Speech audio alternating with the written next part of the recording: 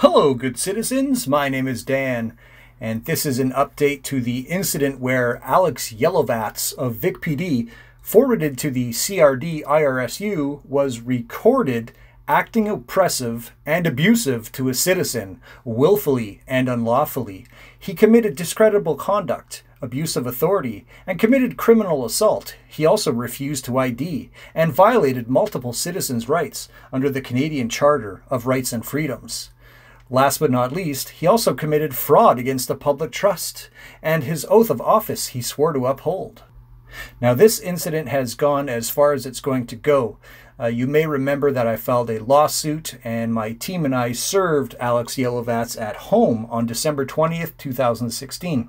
So it's been a while since I've been able to update this incident, and I am now going to start releasing information on what happened, how far it went, and whether or not I'm satisfied with the results.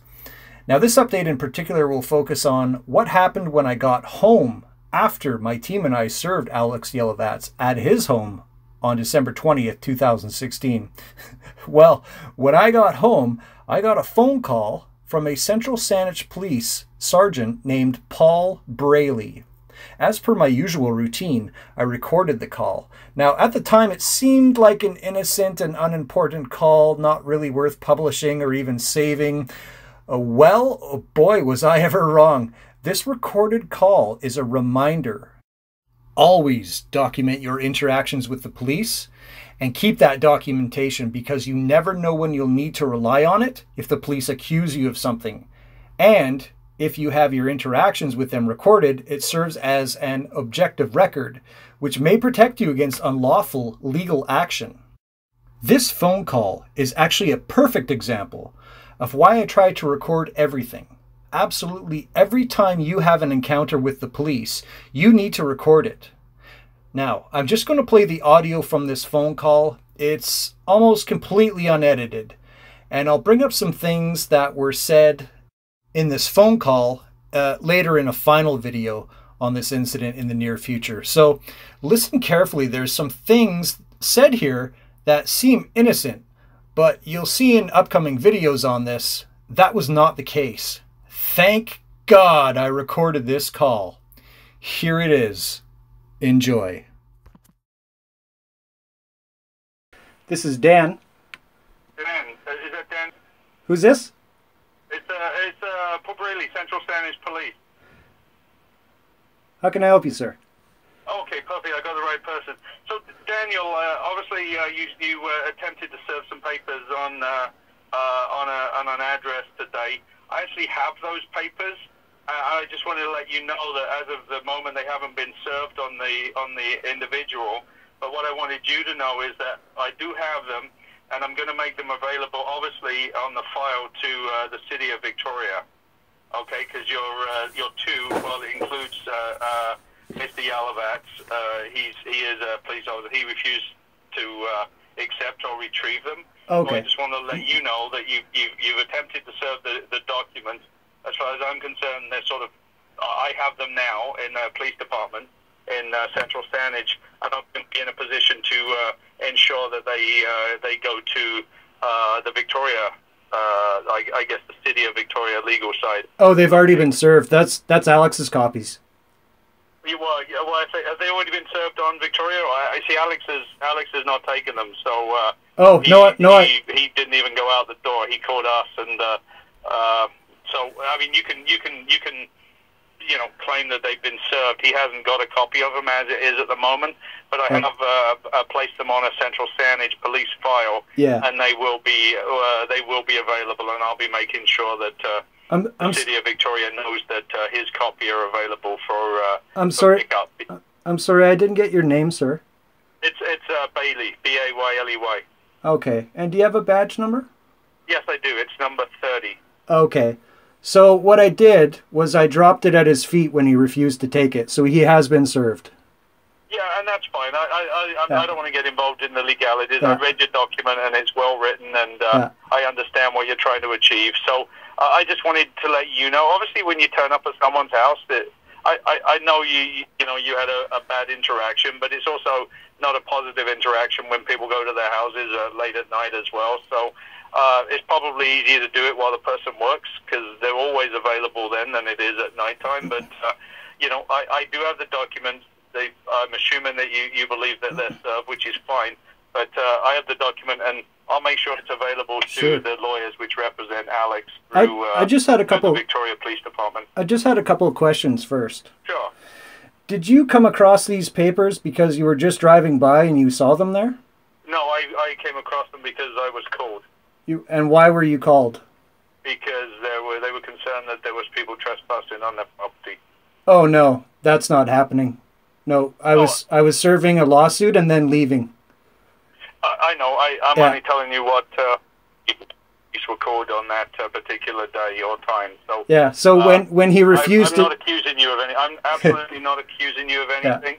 Yeah. And any file that relates to that will say the fact. Yeah. So when he refused to take them from my hand when I passed them to them, I dropped them at his feet. So he has indeed been served, sir. So those documents should not be in your possession at all. Okay. Well, he wanted them gone. So that's not up to him, sir. Sir, excuse me, sir. May I talk? Sure, you can. That's not up to him.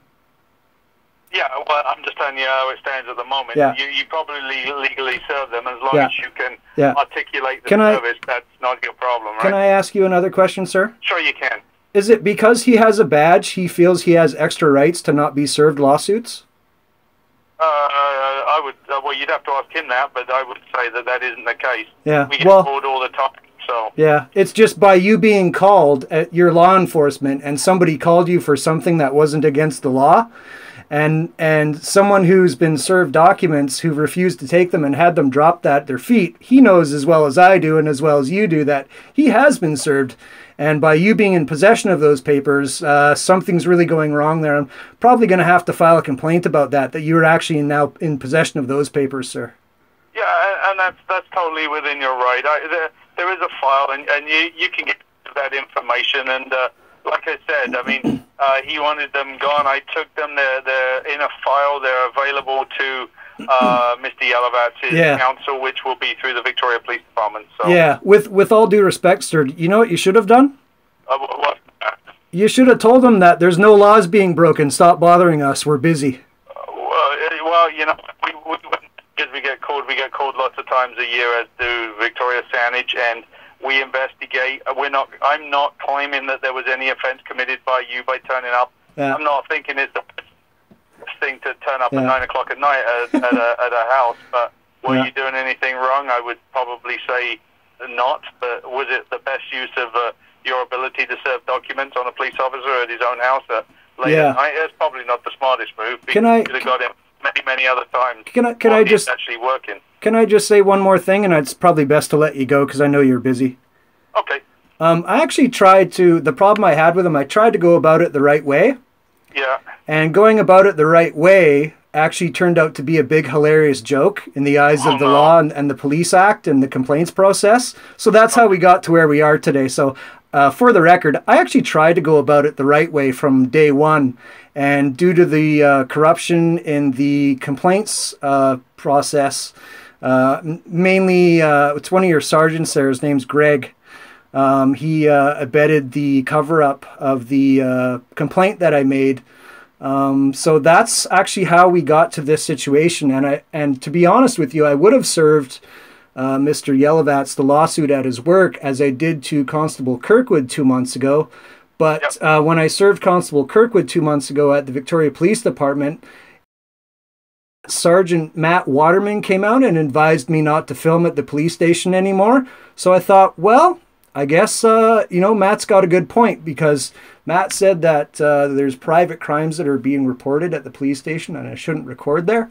And I said, you got a really good point there, because when I came in to report the crimes that Sergeant Yelovatz did to me, someone could have recorded that. So he did have a good point. So I thought, you know what? I probably shouldn't take it to the police station. And as per the advisement of Sergeant Matt Waterman. Yeah, I think it's too bad that your interaction with the police has been poor. I mean, I don't like that. We're a smaller police department. We try not to deal with that. Did you say you actually went to the OPCC and they didn't take your complaint? They covered it up. Yeah, I have proof of it. We are totally within your right to do what you are doing.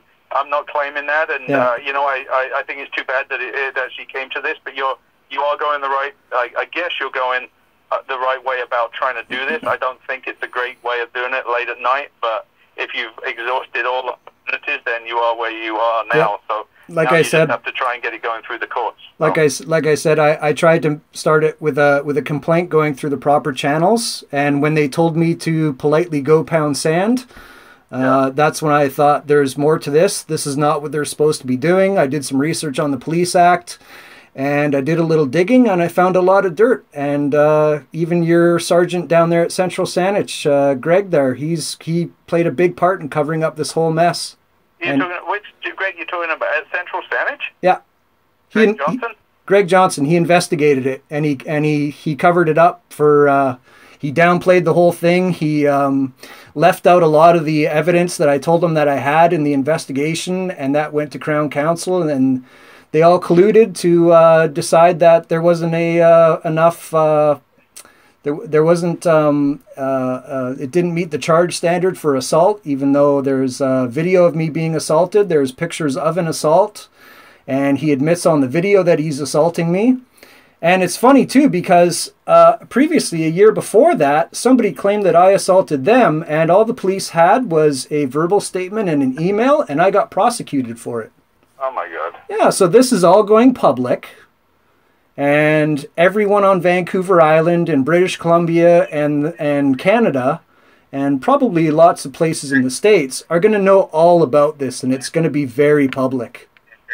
Well, I'll you know what? There's a process to follow. You're obviously a smart man that knows the process, so I will let you follow it, and then that'll be as may how it works out. And like I said, I don't want to take up too much of your time. I just want to let you know what we were doing and why we were called. And I'm not claiming, and my report does not claim that you did anything. All I'm saying is that when someone calls the police and they're concerned about their safety, we go. It just happened on this time. It was another police officer. If you'd have done the same, we'd have come and supported you. So, that's funny. I'm at Central Saanich. That's funny you say that, sir, because when he assaulted me, I called 911, and you know what they told me?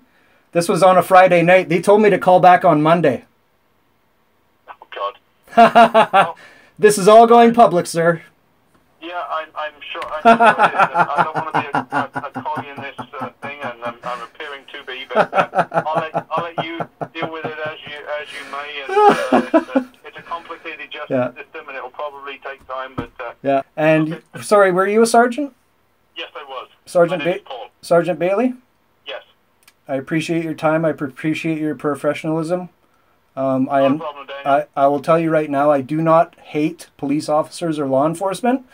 Yep. What I do not like is when Canadian citizens have their rights and freedoms thrown out the door, thrown out like bathwater when real issues come up.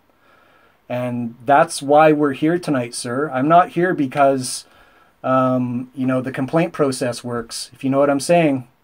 Well, we probably wouldn't be here if the complaint process had gone the way you would hope it to be. But I don't look after the complaint process. I'm just doing my job tonight, and I appreciate that, sir. If you ever call us, we will give you the same support that we give the officers that live in our community. And just because you've had a bad interaction with one or two doesn't mean it's always going to be the same. So I appreciate that, sir. Wish you luck, and I will no doubt speak to you again at some other time. I appreciate your professionalism, sir. Perfect. Thanks, Daniel. You have a safe. Oh, it's Dan. You have a safe shift, sir. Sorry. You have a safe shift, sir. Thank you, sir. Bye-bye. Take care. Bye. Bye.